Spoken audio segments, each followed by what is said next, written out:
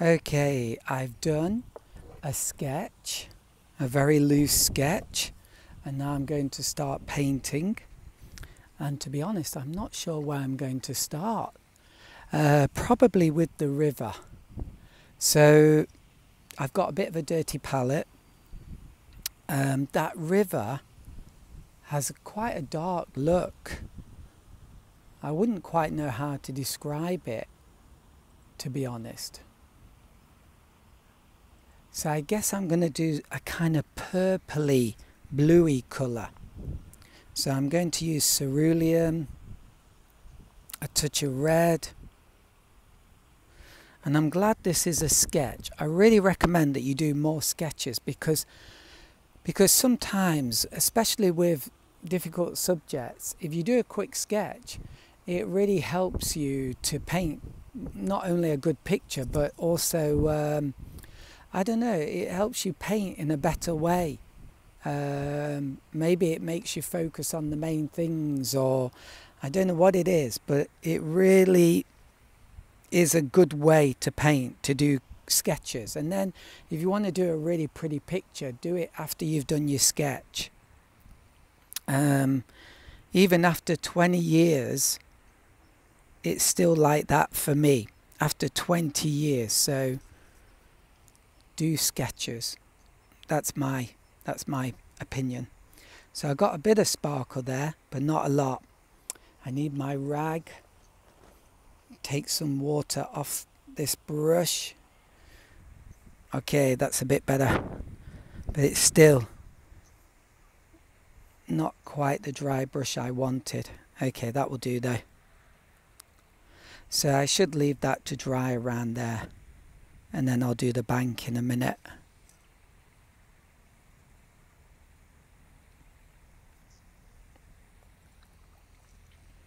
Okay, so the distant mountain is going to maybe be, I was going to do a gap there in the mountain, but I think now I won't do that.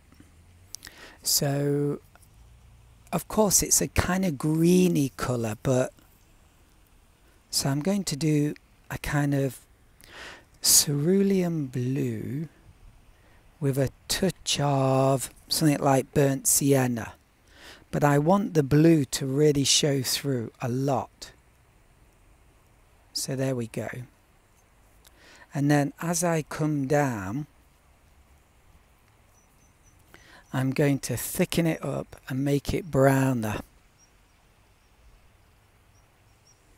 Alright, some of the pigments on my palette moved.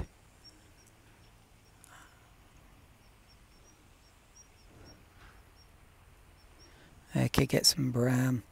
It's a really interesting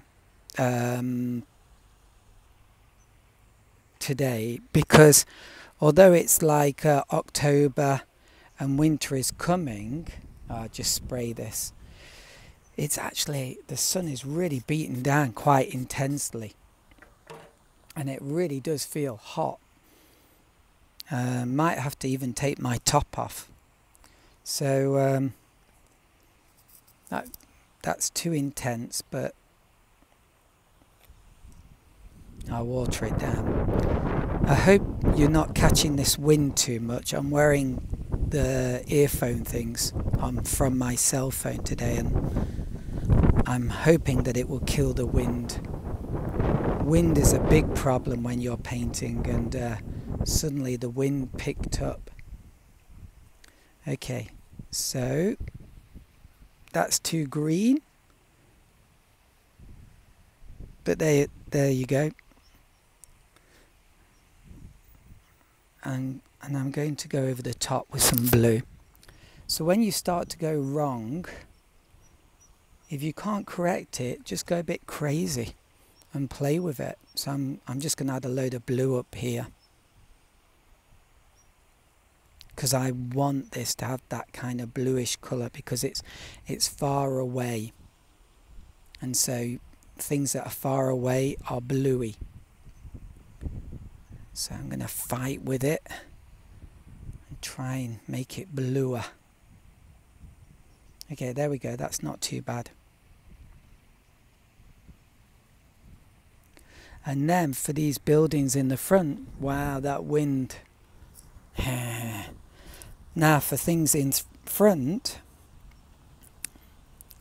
I'm going to do like a brown.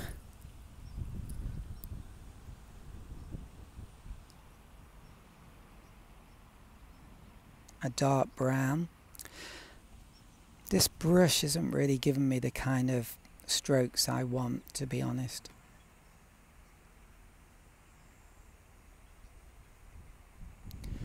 And this is where you start to think in an abstract way, like how is it looking visually? Is it looking interesting?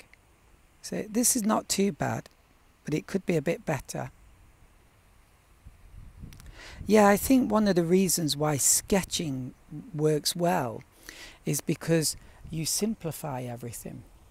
And because you simplify everything, it ends up looking more powerful and not so fussy.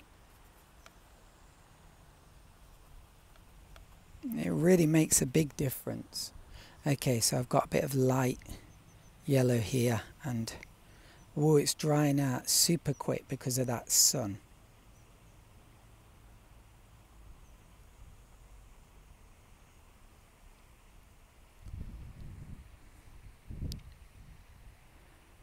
That should be a glowing roof there. I can always add that later. So because it's drying out, it is bluish though. I need to spray it a lot.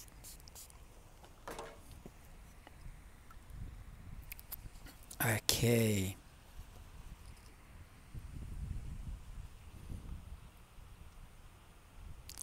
But it's so nice to be out here.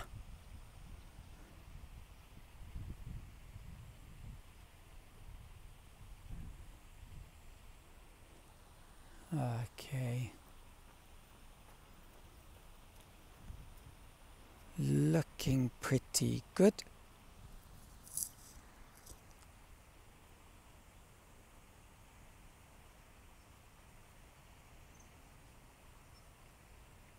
Yeah, maybe that's okay. I've got my sunglasses on. It does tint things and that doesn't help, but it's so bright. You need to do it sometimes. Okay. Yeah, I think this is maybe too light, but it might fade a bit as it dries, so. And maybe it needs a bit of a darker touch. So phthalo blue, alizarin crimson.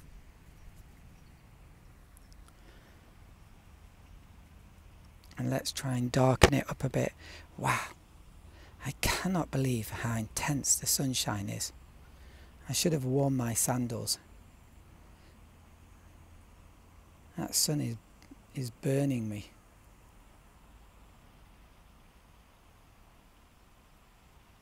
Okay, and this is dry, so that's a good thing. We don't have to wait a long time for drying. Okay. That will do. Okay, so first of all, I'm just going to put down for this bank some kind of light green colour. Ooh. Yeah, the important thing about watercolour painting is you really have to not care too much, not be too careful, let things happen. And when it seems to go wrong, kind of don't worry about it, or just go a bit crazy and play with it. Watercolour, just it's a medium that likes boldness. The more bold you are, the more simple and that you are, the more it works. Look at that. That looks quite nice. but it's quite simple.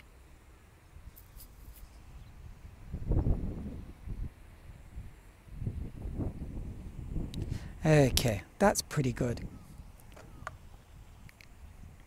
I'm just going to spray it, kind of add some texture. Yeah, there's a lovely feeling as I look at that. So next thing is the green here. So I don't want to go too much into the water.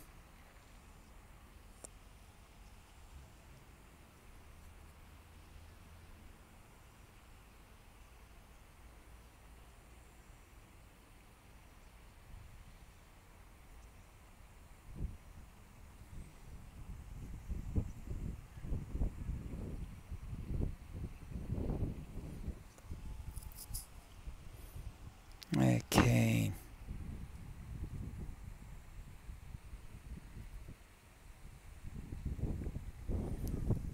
And I'm trying to create some variety here, so I'm using sometimes a bit of yellow ochre, pure yellow ochre, then sometimes mix it with a bit of cerulean blue.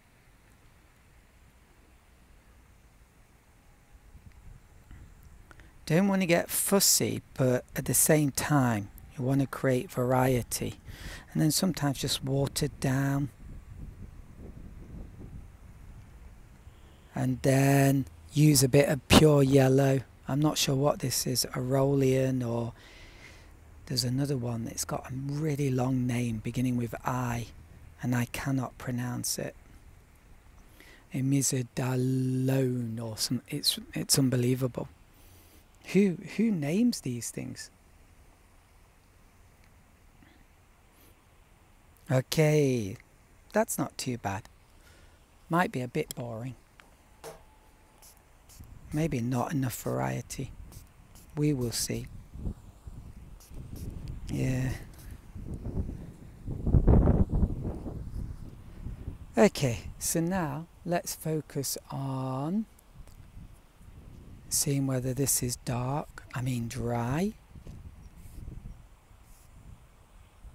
And then I think it is. So I'm going to do my shadows over here.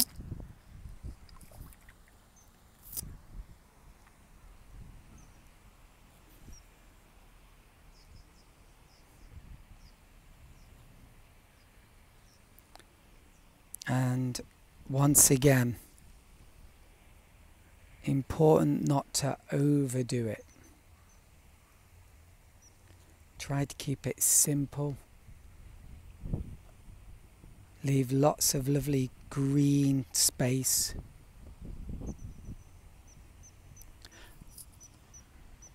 One of the problems I'm having is that it's just drying super quick. So I'm going to spray this and down here to add some texture. Spray bottle is so important. Oh, maybe my time is like really long. Okay, yeah, about 30 minutes. Let's pause